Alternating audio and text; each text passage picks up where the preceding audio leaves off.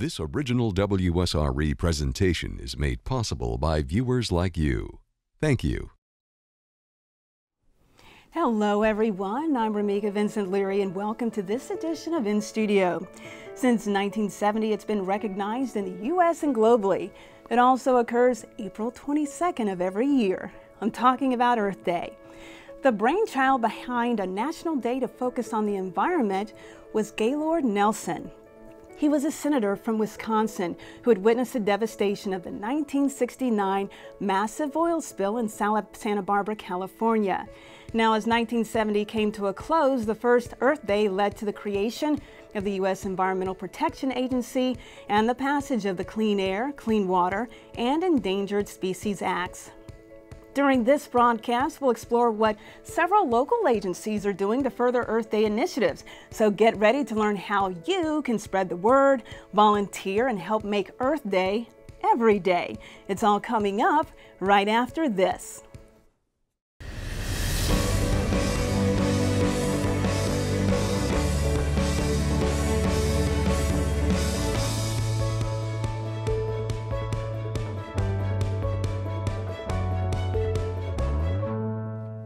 Welcome back, everyone. During this edition of inStudio, we'll be discussing Earth Day initiatives with Ecological Consulting Services, Citizens Against Toxic Exposure, and organizers from Earth Day Pensacola.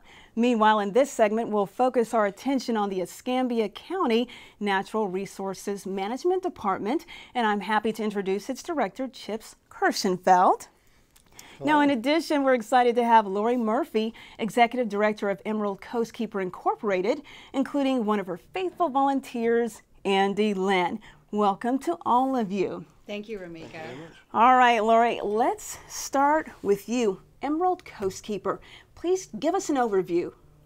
Well, Emerald Coastkeeper began as an organization from Waterkeeper Alliance out of New York, where Bobby Kennedy Jr., who of course was an attorney up there, an environmental attorney, decided that we've had enough of the fires on the Hudson River, right, and we have got to do something to clean up our water. And so now there are currently 311 affiliate members all over the world internationally, in I believe 34 different countries and 6 continents now. All right, now here locally, what is the depth of the expanse that you cover? Well, actually, my territory runs from like the Perdido Key area all the way out to Cape San Blas. So I work on the whole panhandle that includes the bays and the bayous, the Gulf of Mexico, but it also includes many of those fresh water bodies like streams and lakes and rivers as well. All right, so you basically have 4 central areas, right? Well, basically, if you want to group them, okay. I call them mainly our freshwater groups and our brackish waters and salt water. So that's probably 3 major groups. You know, we have to take care of all of them. They're all equally important, and a lot of folks don't realize the impacts that our water actually has on our ability to have the right for swimmable, drinkable, fishable water. All right, now, Lori, have you ever worked hand in hand with Chips over here on anything? Oh, a few times, yes, hand in hand. Chips is, he is like a plethora of information. He's been a great support factor and mentor for myself and our organization, and provides a lot of scientific information. He's been there numerous times when I've needed him or had questions, and so I really appreciate his support. All right, Chips, into your corner now. Let's talk about the Restore Acts, the things that you are doing right now. The Restore Act, Rameca, obviously came about from the BP oil spill 7 years ago this month, where over 170 million gallons of oil spilled into the Gulf of Mexico. So the Restore Act came about to compensate the public for the natural resource damages as well as the economic damages.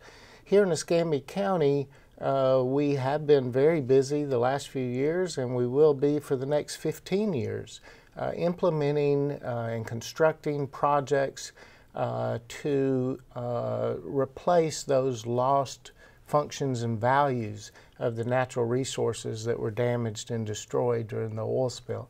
So we're working on a whole suite of projects now. and we will be continuing to work on those projects for the next 15 years. All right, so under the Restore Act, the compensation for those who were impacted by the PP oil spill, is that still ongoing? It is. You know, there were some initial fatalities. A bottlenose dolphin, over 1,000 dolphin were killed initially, and over 6,000 sea turtles were killed. Those were the initial fatalities. We really don't know yet what the long-term consequences will be from that oil spill. But a lot of the funding that is available in the Restore Act is going to good research that will try to answer those questions. All right. Good information. I'll be back with you in just a moment. Getting back to the Emerald Coastkeeper. So Andy, you're a volunteer. What piqued your interest? An item showed up in my Facebook feed, and it sounded cool. I was like, well, it's cool. That sounds like a good idea. I grew up here, and the whole time growing up, anytime Carpenter Creek was mentioned, everybody had to say, oh yeah, it's all polluted. And I thought, why should we settle for that? There's no point. We can do something about it, so give me I'm happy one. to do it. It's amazing. Give me one volunteer story, maybe an area where you have volunteered and how it has impacted your life. Well, I've found some pretty interesting items in the creek. A lot of them look like they've been there for quite some time. Found a lawn chair that was grown into the bank. Oh. Found shopping carts, sleeping bags, tents, pretty much everything you can think of. I found a Book of Mormon. Don't know how that ended up in there, but there it was. So, all kinds of stuff. So when it comes to motivating others to be volunteers, right, Lori? Andy, from your perspective, have you rallied any into the fold? I've done my best, yes. I've notified a lot of folks about this appearance and cleanups that we've done and things like that, and some people have showed up with friends of their own, so it just kind of works its way out. All right, so Lori, let's talk about rolling up those sleeves because, hey, you've done quite a bit, and you're so modest, beautiful lady. Got to give you some credit here. So tell me about some of the, I guess, projects that you felt have been the hardest for you. Well, there's probably two in particular that are real close to my heart, and one is the Tanyards neighborhood downtown in the Pensacola area. And it is in a minority neighborhood, and the city had contracted someone to build a stormwater pond there, and there's been a lot of problems as far as being a certified stormwater inspector. I had identified 13 violations that were affecting these minorities that really didn't know how. They didn't have a voice. They really didn't know how to address the city or the contractor their concerns, and they're very upset.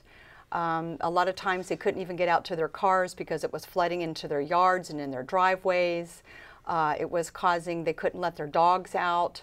Children were out there playing in the water that was all full of mud and possible contaminants from an old mosquito site that had not been completely rectified at this time. And I contacted, the authorities several times trying to get some results and was not able to get really anywhere with it. So what I did was I went public with it, and I went on radio and I went on television and I went in the newspaper and I tried to let people know this is wrong, this isn't fair, this is a problem with environmental justice here, this is not right the way they're building this pond compared to other construction sites.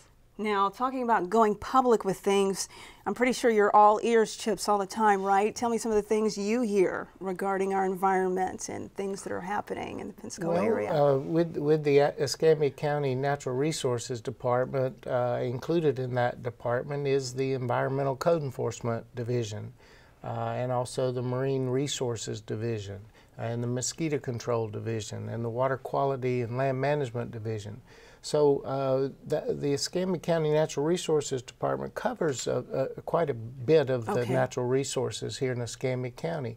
The Code Enforcement Division is receiving complaints all the time for sediment and erosion control issues, as Laurie mentioned. Mosquito Control Division's receiving phone calls from the public with mosquito issues. Okay. So we stay very, very busy trying to help the public with their problems that they're having with our natural resources. Very good. Now let's talk about some common culprits, Lori. Septic tanks, commercial vessels. I know the list goes on and on, doesn't it? It does go on, and with Carpenter Creek, you know, I think what folks don't realize is that people themselves are our largest polluter, and we don't even know we're doing it sometimes. We have to be mindful of what we dump down our sinks, our toilets, stormwater drains. This makes Chip's job a lot easier, my job a lot easier, if we can get some public outreach. And look what happened to Carpenter Creek with Andy having to pull all of these items such as toilets and sinks and things out that that residents are doing this. So do you accept monetary donations from the public? We do. You can become a member or just donate in general. You can go to our site at www.emeraldcoastkeeper.org. We'll put that up too later. And we have social media, Twitter and Instagram and Facebook and LinkedIn, so you can get a hold of us at any time. And you can report pollution as well if you see something. Andy, why do you think it's so important for people to give of their time in regard to the Emerald Coastkeeper? It's as simple as wanting to live in a nicer place. Like I said, I grew up here. I've got kids and grandkids of my own. Not only do I want to set a good example for them, but I'd like to do something to maybe leave it a little better than I found it. That's about it. So Lori, tell us why people shouldn't be afraid to report bad things that they see happening to our environment. Well, because sometimes they're not aware of what they are really seeing, and it can be anonymous. You can report it. You don't have to leave your name. I don't have to let people know, but just tell me. If there's something that you see, let us know. That's what we're here for. And believe it or not, there are plenty of people in the city and the county and my organization that really do care and will help to resolve the problem. So they should do that because we can't be everywhere all the time. No, you can't. And how do you recruit your volunteers mostly? I know we have the website, but maybe through personal connections as well? Social media is how I found Andy. A lot of times I'll do ads and spend money on Facebook. And I have one going right now for a contest that we're in. We're in a national contest to win $100,000 for Carpenter Creek with USA Today and the Gannett Company. And if you go to our Facebook page, you can go, if you vote every day between now and May the 12th, whoever gets the most votes gets in the running. And it'll help us restore some of these things. All right. So Chips, ending with you, specific things that your office is doing to educate others about the importance of conservation, in a nutshell, that is. Education and outreach is a very important part of everything we do. We come in contact with many citizens every day. And there are projects that the county works on, some of the BP projects in the Jones Creek watershed and the Bayou Chico watershed, for example, where citizens can volunteer and help the county with those projects. All right, wonderful. And thanks so much to all of you. So as we head to break, get those pens and pencils ready. We're going to tell you how you can become a volunteer with Emerald Coastkeeper. For more information, contact Lori Murphy at 850-292-5960, or you can log on to the website www.emeraldcoastkeeper.org. We'll be back in a moment.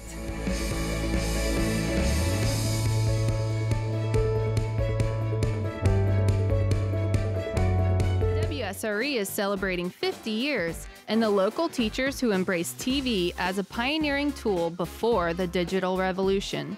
While laptops, the web, and other digital resources now keep students busy, popular PBS shows enriched the classroom experience decades ago. Favorites like Nova, Reading Rainbow, and Bill Nye the Science Guy helped local teachers strategically incorporate math, science, and technology into lesson plans. Innovative workshops designed by PBS and presented by WSRE provided professional development for teachers, helping them engage young minds with educational television that fostered lifelong learning. And we couldn't have done it without you, that generous support, a part of our past and future.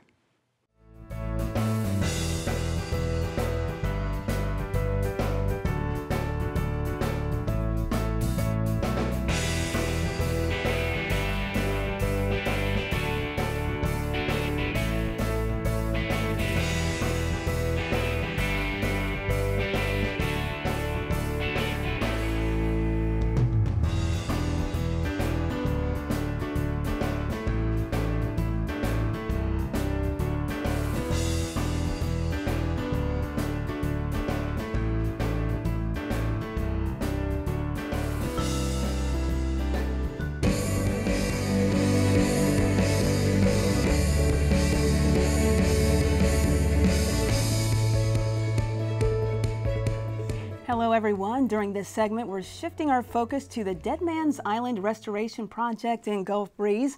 I'm honored to introduce Heather Reed, Project Manager for Ecological Consulting Services. Joining her, Stephen Schwartz, Command Chaplain for the Naval Aviation Schools Command.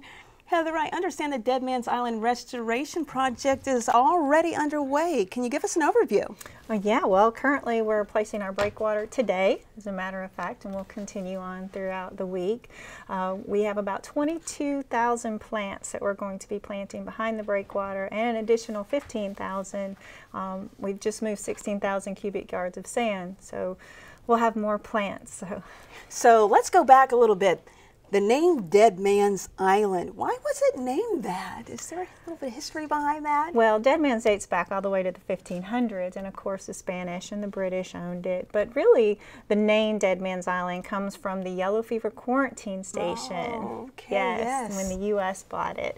So Hurricane Dennis came through and exposed several coffins, and of course Deadman's Island had a erosion problem, and so verified that we have an unmarked cemetery and verified the yellow fever quarantine.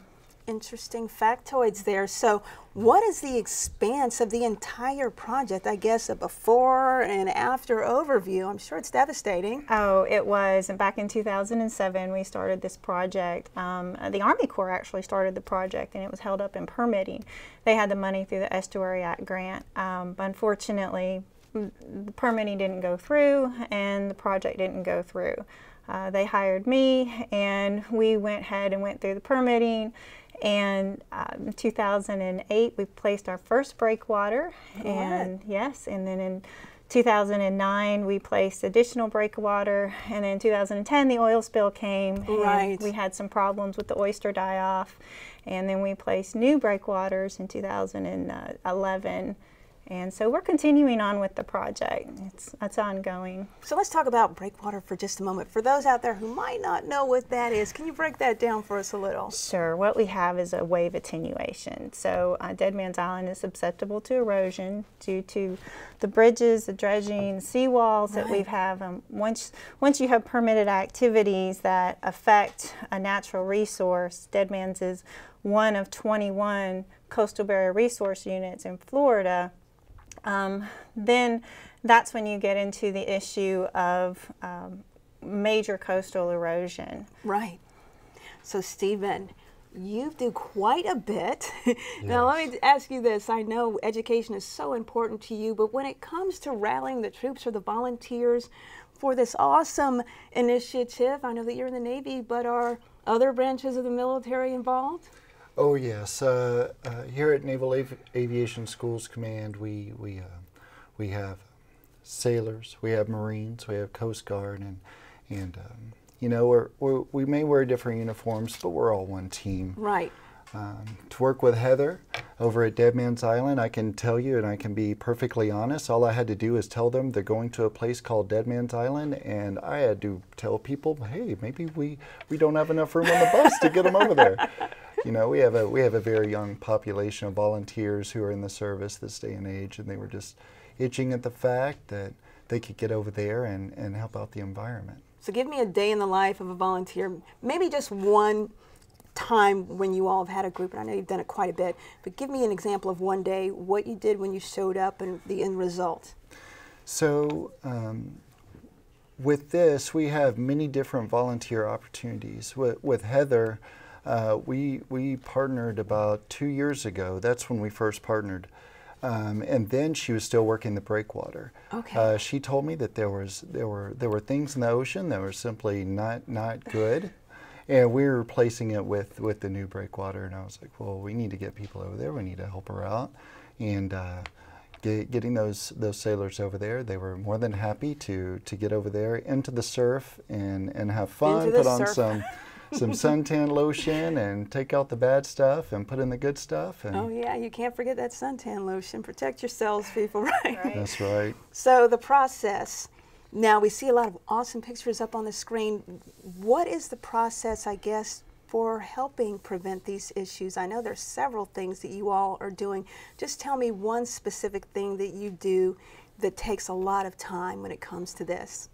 Well, like I said, it's a federal study site, and so putting together the grants to pay for the projects, to putting together the volunteers, coordinating the volunteers with the school systems, with the military, with the general public, that takes a lot of time. But then working on the project in general, it's a constant study. We're constantly doing research. We have the Student Monitoring Area Restoration Techniques program, and so we bring in internships. That's good. We bring in a lot of opportunities for students, for adults, for the general public to help with the research as well. And a little birdie told me that Gulf Breeze High School has helped you from time to time. Oh, that's right. Yes. And even the Boy Scouts, right? Yes. Let's yes. talk we about get a lot of great support from the Boy Scouts. They create some of their Eagle Scout projects on Deadman's Island. We've done some underwater educational kiosks. We've worked on some trails. We've worked on filling oyster bags and planting. You also mentioned previously, when you and I had a chance to chat, a specific little Boy Scout who wasn't able to make it tonight, but his name is Garrett Edwards. Bless his heart. Yes. Let's talk about him, because he's a Boy Scout, and I tell you, I think it's awesome for them to be involved. So elaborate a little bit. Well, the Boy Scouts have a wonderful program. They camp, and they camp out at Deadman's Island, and they always offer to help with certain projects on Deadman's, help with the cleanups. And Garrett was one of those Boy Scouts, and he's been doing that for a while. And so he's the #1 Boy Scout. Number one. Yeah, yeah.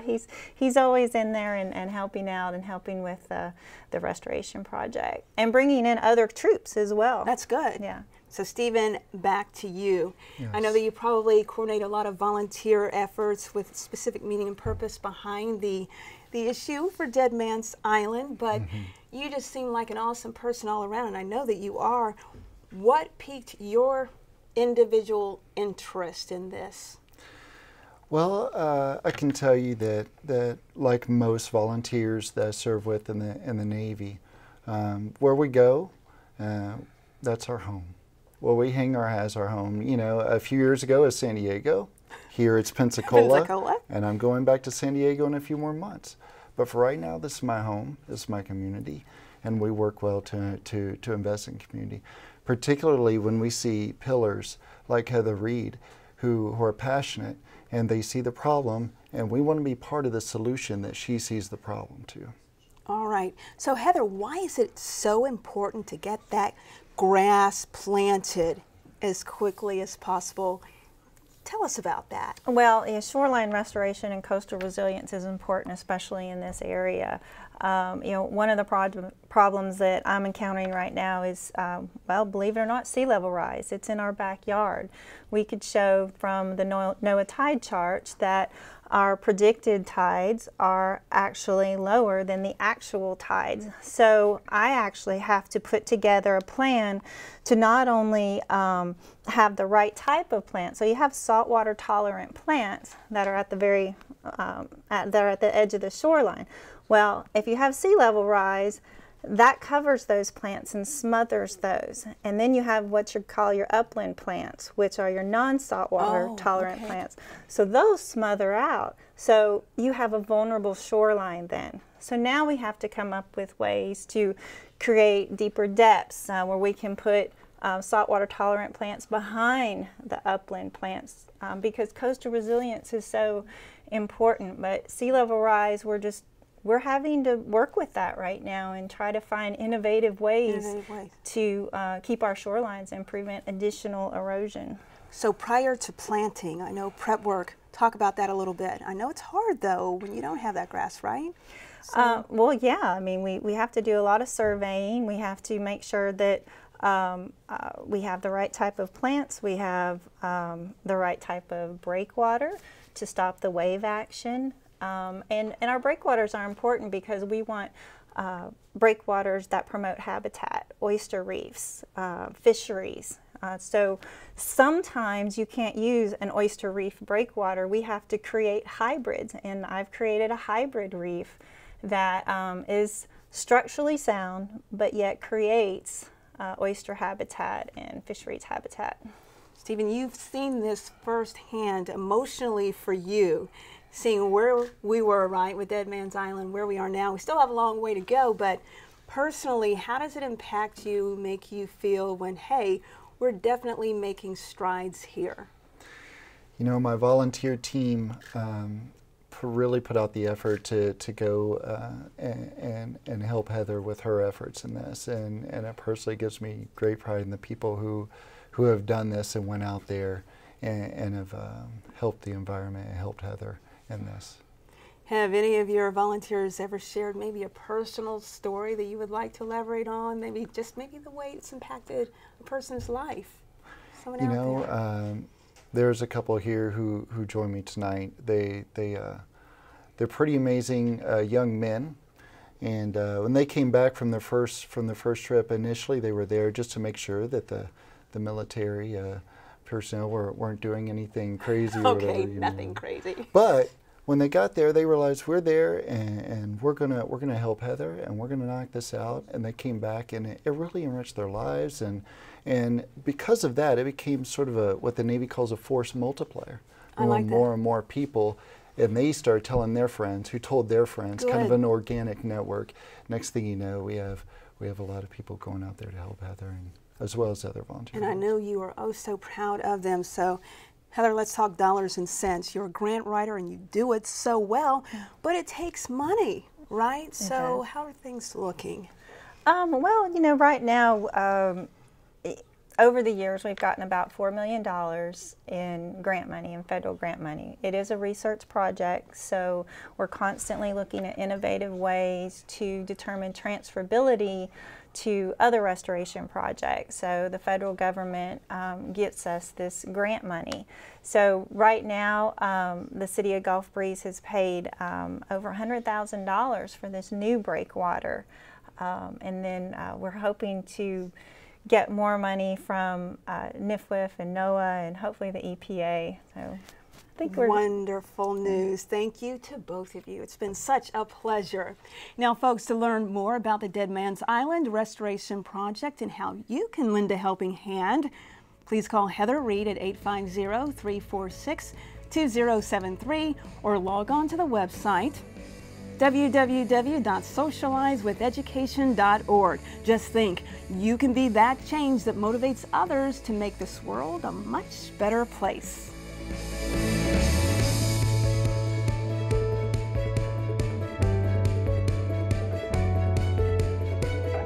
WSRE is celebrating 50 years, and the PBS show that put local kids inspired to make a difference in the national spotlight. In the 2000s, Zoom motivated 6 to 11-year-olds to investigate, create, and problem solve. It was television by, for, and about children, and empowered them to be more. Once engaged, they volunteered, teamed up, and gave back. Zoom connected kids with each other and their communities for 7 seasons. Their projects and fundraisers collected countless dollars and changed lives. Their stories, produced by WSRE as Zoom into Action segments, went national. Children from across Northwest Florida didn't just watch the program, they were on it from coast to coast. That's pioneering children's television, and just one reason we're celebrating 50 years.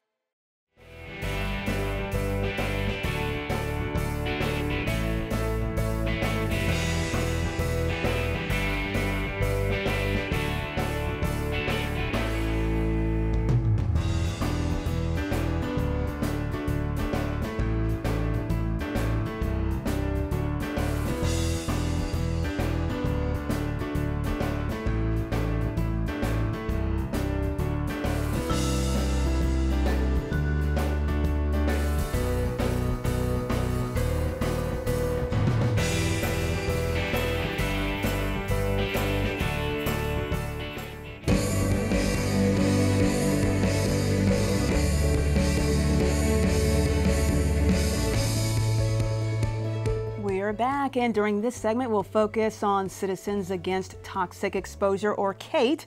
It's an initiative that was started by the late Margaret Williams. Tonight I would like to welcome her daughter Francine Ishmael, who serves as Executive Director. Her husband Eddie Ishmael Jr. is an educator and workshop presenter for CATE. Thank you so much for joining us, the both of you. Now Francine, please give us an overview of CATE. Well, CATE began in the early spring of '92. My mother was still working as an educator for the Escambia School District, and she was planning to retire. She received a call from one of the residents that lived in the near the Escambia treating area, and they were concerned about seeing men in moon suits coming out in their neighborhood, digging up soil and not notifying the community of what was going on. So she got together with some of the other homeowners, and they decided to form an organization, and by spring of '92 CATE was born, and they began to get answers from the EPA of what was going on. And they found out that the Escambia treating site was contaminated and that it needed to be cleaned up, and so they were doing an emergency cleanup. But that wasn't the way to go about it, so they started to have more of a dialogue with the EPA and the community once the organization was formed and became a 501c3. So we see an aerial shot right now, but here's the thing, the total expanse of that area, and your mother being brave at that time to come forward. That is huge. Did anyone try to prevent her from doing so? Well, she did have some resistance. Surprisingly, from some of the people that were still residents there, were not fully educated on what was happening and had grown to love their neighborhood and did not want to be uprooted. She had resistance from the local officials, not wanting to bring this issue to the forefront because that meant that they would have to deal with this big problem, and it was a lot bigger than what she thought when she started to bring all of this information to pass. I understand it was known as Mount Dioxin. Was that a name that was coined? It was coined by her. She felt that it was appropriate because it was the main contaminant was dioxin, and it was a mound of dirt that had sat in that area for a long time before anything had been done about it. Francine, I'll get back to you in just a moment. Now, Eddie, interesting story here. So you actually lived in that contaminated area. So I want you just to take us back and give us an idea of when you first found out about the issue and how it impacted you. Take us back. Well, as kids, I didn't actually live in the area. All my relatives lived there. So you had family, a lot. And you visited. And we'd visit, and it would be a yellow smog. We had no idea that it was toxic. There was no talk about toxicity back then. It actually etched the window panes. You couldn't see out of them because of how it would eat into the glass, so you can imagine what it was doing to us. And when I grew up, moved up there full time and found out this was an issue. And because of my background, working in the poison center, I had a little bit more information than the general public. And Francine and I met, and we kind of got together, and Mom asked me to do some community education, things like that with the organization, and that's where we got started. So when it comes to geography, Francine, tell us about the specific area where this is located, Mount Dioxin. It seems to be in the center of Pensacola, in the main corridor off of Palafox Street. It's north of Fairfield Drive, right before you get to Brent Lane, and it's two Superfund sites, the agrochemical plant and the Escambia Treating Company, that's within a quarter mile of each other, and between that sits 4 neighborhoods that were affected by those areas. Now let's go back to your mother, Margaret. How did she actually rally others to support this cause? Well, she surrounded herself with people that had experience and gained resources that helped start the organization. She had people like Frances Dunham. Sherry Myers was very instrumental in getting the 501c3 started for her. and she, started to educate herself more on what was going on and how to run the organization and gather other people that were in the Pensacola area and outside of the Pensacola area that could come in and just rally more support for her. And that's when it really kind of blew up. She got Lois Gibbs involved from Love Canal that came down and was one of her big supporters. Eddie touched on this a little bit earlier, but impacting those people who lived there early on, medically speaking, were there any symptoms of ailments, things that just weren't right that your mother may have noticed or you may have noticed? People were complaining about a lot of respiratory conditions, a lot of skin conditions, birth defects, various types of cancers. Diabetes was a big one that was that stood out. A lot of people were experiencing that. We understand this is the third largest Superfund relocation project. Initially about 358 families and later on about 45 families, but impacted a lot of people. Now, Francine, I know they had to move, but explain to us how that process impacted those people. Many of them, as Eddie, you said, had lived there for quite some time. You had family that had lived there for a long time, right? So let's talk about it from your perspective. As if you live somewhere for a while, that's your home, and they were very, very reluctant to move. But once we had the second phase started, where we got chemists to come in and actually prove to the government that we had a problem, it became a community emergency. And some of them moved out even before we got relocated because they didn't want to be exposed anymore. So it really did have a psychological and a financial effect on everybody that was up there, including myself. Financially, Francine, let's talk about that. Relocation, were they given fair market value for their homes or land? And of course we know. No, they really were not. A lot of the people that moved into substandard housing. They were not given fair appraisals that they should have been given based on the Corps of Engineer relocation policy. The homes were not inspected. There was one elderly lady that was moved into a home and she had a leak from her furnace that wasn't inspected by the inspectors prior to her moving in there, and it ended up costing her an additional $5,000 to get that repaired. And it was just, they were not checking these areas that people were living in. And when some of the property owners in the neighborhoods that a lot of the people did move into realized that there was going to be an influx of people needing places to stay, they just basically painted homes and did a little yard manicuring, but did not bring the homes up to par. And the areas were high crime areas, so they went from basically from bad to worse. And it was a lot of people that were not happy. There were people that had to incur mortgages as a result of that because they did not get fair market value for their property. And so there were some that were unhappy, and they didn't feel like they were treated fairly. And some of them were even told, you take it or you leave it.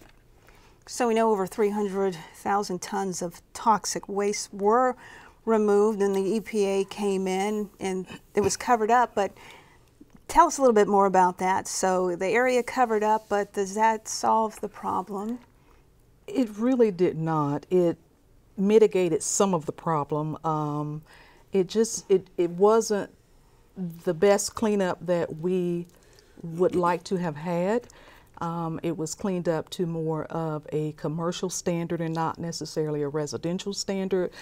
So they kind of cut corners. But there are still some contaminants that exist, but it's not suitable for people to still live there.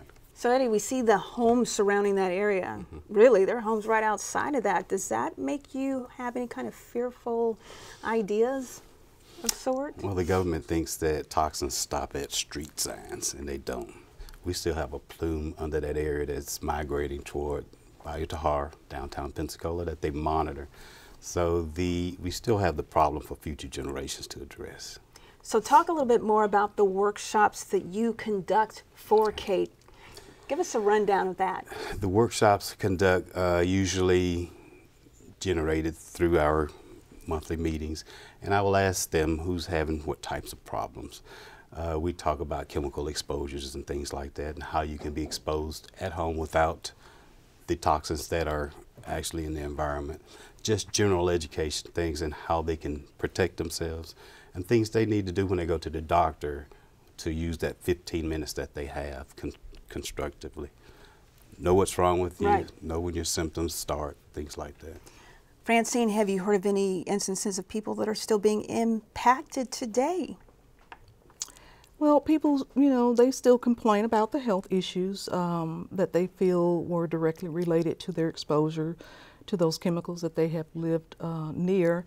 But they're, you know, what can you do? They're not getting the help that they need. They're getting the education that we can provide to them to help the next generation from, you know, being exposed and what to do. But as far as, you know, trying to solve those problems, right. It's very difficult when, you know, we don't have the resources to be able to do that. Has the EPA mentioned any specific plans to you to come back and revisit this? Have you heard anything? Well, the EPA does a 5-year review where they connect with the organization and ask questions. They monitor the site to make sure that it's being manicured, but they have not made any plans for any type of industry or what they're going to do with the site. It's still sitting there, but they do a 5-year review and they do connect with me. So thinking back on your mother and really what she would think today if she were still alive with your efforts that you're pursuing through Kate, what would you tell someone out there who is maybe interested in joining this initiative with both of you? Well, we would tell them to be patient, have a lot of energy, and you know, to help prepare the next generation for the issues that still exist, not just in Pensacola, but all over the country. And, you know, we want to work to try to be a clearinghouse for a lot of other organizations, not just in Pensacola. And it's going to take a younger generation to be mindful of that because we still have a lot of work to do. Education is key to be informed. Any final words, Eddie? No, we just like more funding. All the government funding dried up, and if we could get funding, we can do more education to the general public. All right, thank you all so very much for informing us. I've definitely learned a lot, thanks to both of you. Now, folks, if you would like to know more about Citizens Against Toxic Exposure, or Kate, please contact Francine Ishmael at the following number, 850-432-2228. We'll be back right after this.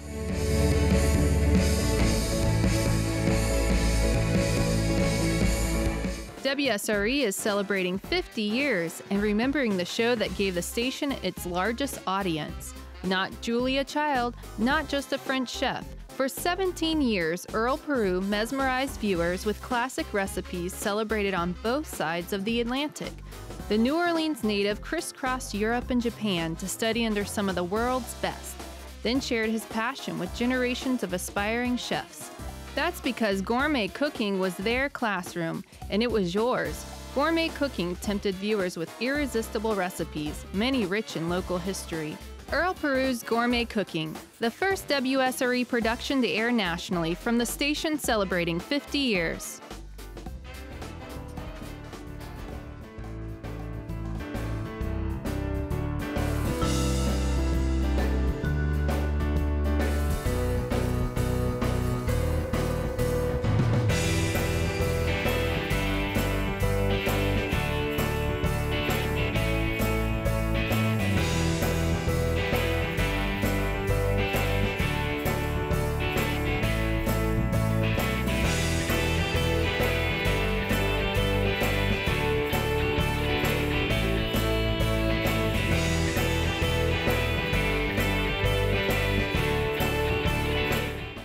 like Bob Ross and paint a happy little tree in support of WSRE. As part of the station's 50th anniversary celebration, WSRE will host the Cinco de Mayo Fiesta Paint Party on Friday, May 5th in the inStudio. Come paint the Tree of Life with event sponsor Painting with a Twist and enjoy Fiesta-style food and drink from Moe's Southwest Grill. The cost is $50 and benefits the WSRE TV Foundation. Seating is limited, so register now at WSRE.org/50.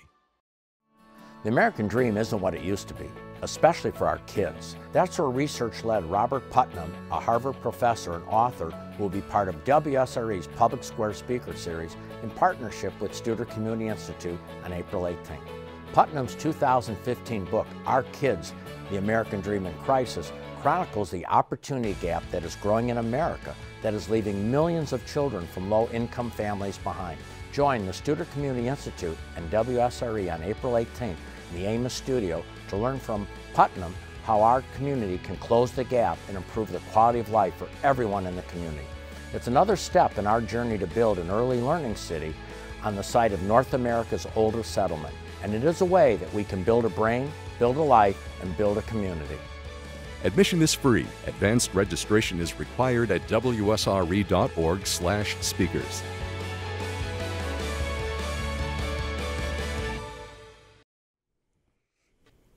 Folks, as we continue our Earth Day discussion, Pensacola is gearing up for a spectacular day filled with exciting events and educational opportunities for the entire family.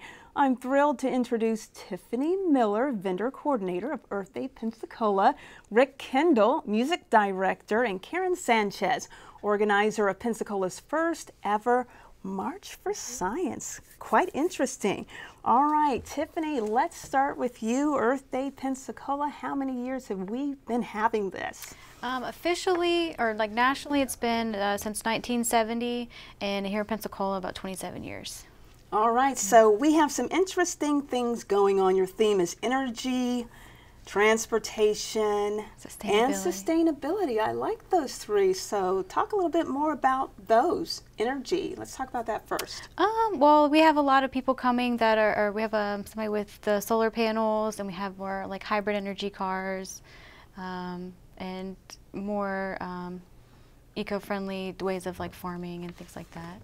Well, putting something like this together, you just don't snap your fingers and say, hey, Earth Day Pensacola is on. It takes a lot of work behind the scenes, right? It does. How long have you all been planning for this?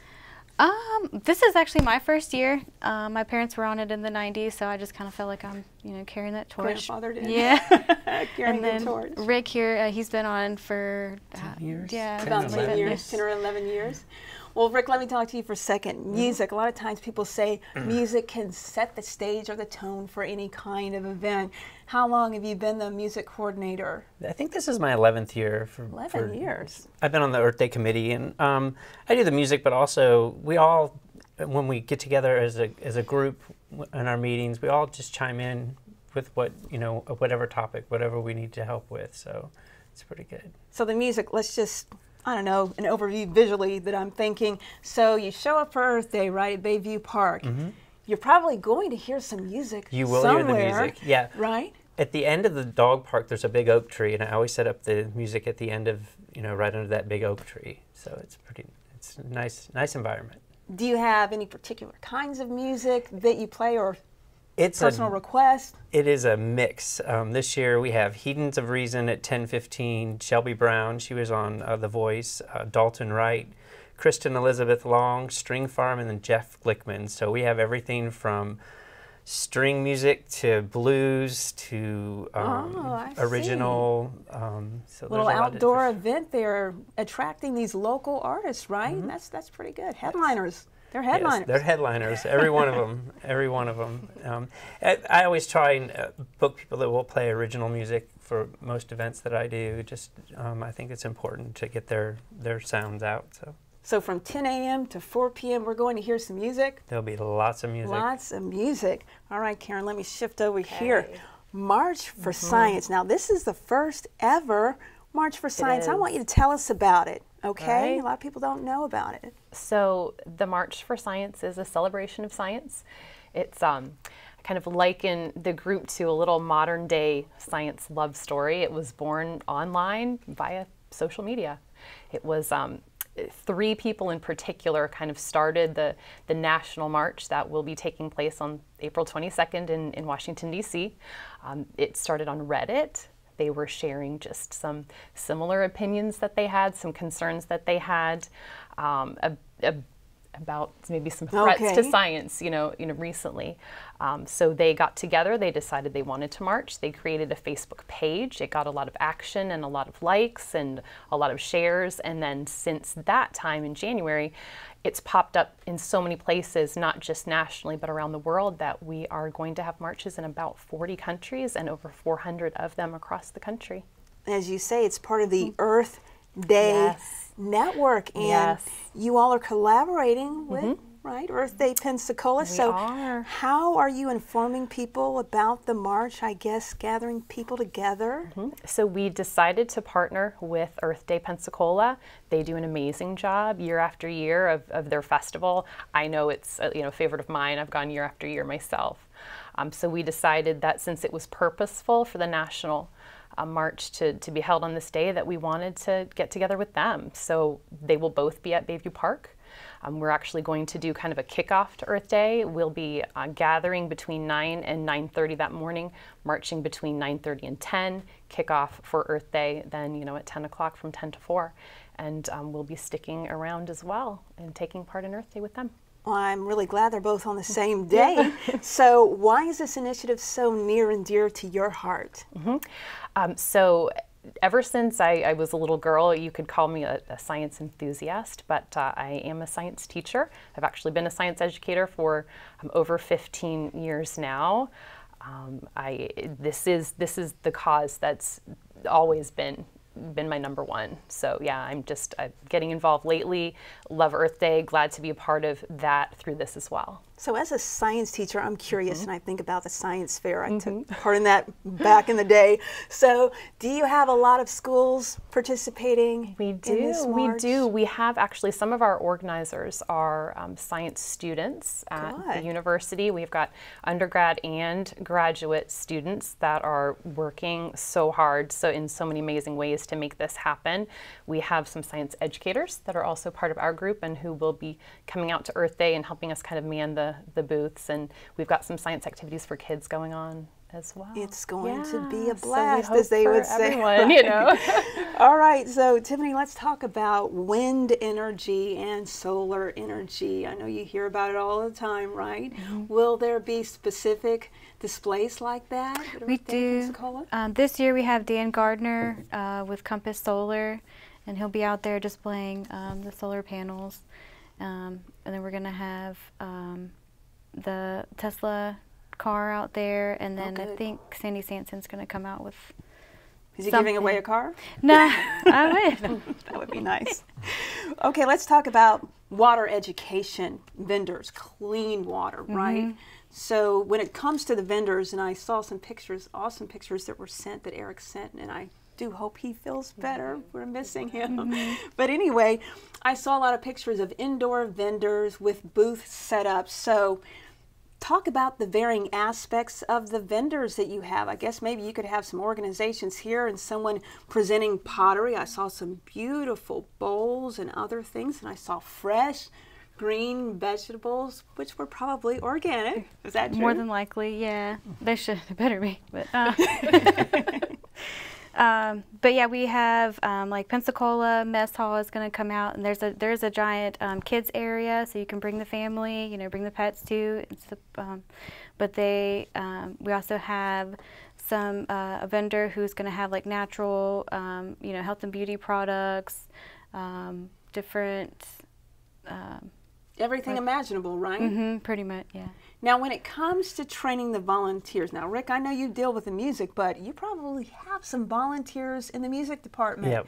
Am I right? So does that come pretty easy for you? Well, the volunteers, we reach out to a lot of the schools, a lot of the high schools, and schools have to do volunteer hours, so we reach out to those groups and to just get the kids involved, because I really believe that reaching the kids at a young age instills the values of, sustainability for later on in life. Tiffany, what are some of the things that these volunteers could be doing? I would imagine you would have a lot of traffic, but it's all going to be organized, which I think is awesome. For sure. Maybe directing people to specific areas, because you did, as I saw in previous pictures, had the indoor vendors and the outdoor vendors as well. So talk about that just for a moment. Well, we definitely need people out there to help kind of set up and break down and, like you said, kind of work people around the festival and show them, like we do have end of the line coming out, so they'll be doing some food vending and just. Yeah. So some of the activities that the children will be involved in, will they have games? How's that going to be? I know they're probably excited. Yeah, there's supposed to be a couple bouncy houses, different games. Beth has been in charge of that. She's got a lot of arts and crafts stuff going on with that, so that'll be exciting. All right, I'm sure a lot of kids will be out there. Back to the March for Science. And I know that we have this collaboration there. Will you all be holding up any signs during the march? Will you be saying anything? Talk about that. We definitely do have some signs. We actually had a little get together last week to kind of get some of those ready. One of the most fun things I think we've got ready for that is that along the march we've actually created some little markers to mark our path with science facts on them. So people who come out for the march not only will be celebrating but learning something as well. I think that is quite innovative. So Tiffany, any last words for people that want to come out for Earth Day Pensacola? Don't hesitate, right? Right. I guess Go Green in 17 is our theme, so we're gonna try to encourage everybody to just come on out, enjoy the fun. Rick, all right, and I am just so grateful to all of you. I can't wait. Thank you. I know you can't either. It's gonna be a lot of fun. Gonna be a lot of fun. All right, everyone, as we close the show, we want to provide details for the much anticipated Earth Day Pensacola. It'll be held Saturday, April 22nd from 10 a.m. to 4 p.m. at Bayview Park. A major highlight, no admission cost. For more information, you can email Eric St. Pierre at ericsaint.pierre03@gmail.com. or just simply log on to the website earthdaypensacola.org. During the next edition of inStudio, Sherry Hemminghouse Weeks will be exploring mental health, delving into such topics as depression, suicide, and mental disorders. Again, I want to thank all of our guests for joining us. I'm Rameca Vincent Leary. Have a good evening, and remember to keep it locked in right here on WSRE PBS for the Gulf Coast.